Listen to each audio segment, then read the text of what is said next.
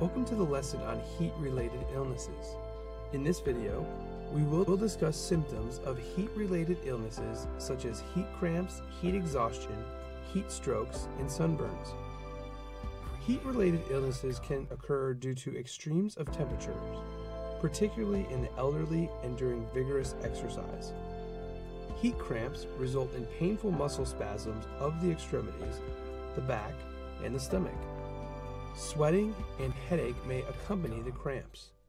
Symptoms of heat cramps usually resolve with resting, cooling off, and drinking water or sports drink. Light stretching and massage can also be helpful.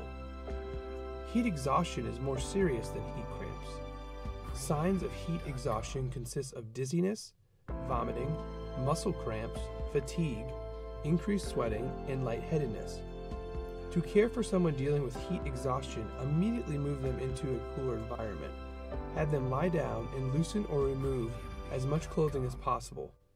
Use cool water to spray them and fan them if possible. Encourage them to drink water or sports drink. Remain with them until advanced help arrives. Heat strokes, on the other hand, are life-threatening and require immediate action. Signs and symptoms of heat stroke consist of confusion, loss of consciousness, dizziness, muscle cramps, vomiting, and seizures. If you think someone is having a heat stroke, immediately call 911. To care for someone with heat stroke, first assess the scene's safety, wear personal protective equipment, and get the first aid kit and AED. Then, use a spray bottle filled with cold water and a fan to cool them. If the individual is able to, have them drink water or sports drink.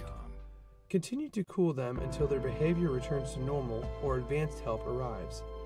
This concludes our lesson on heat-related illnesses. Next, we will review sunburns.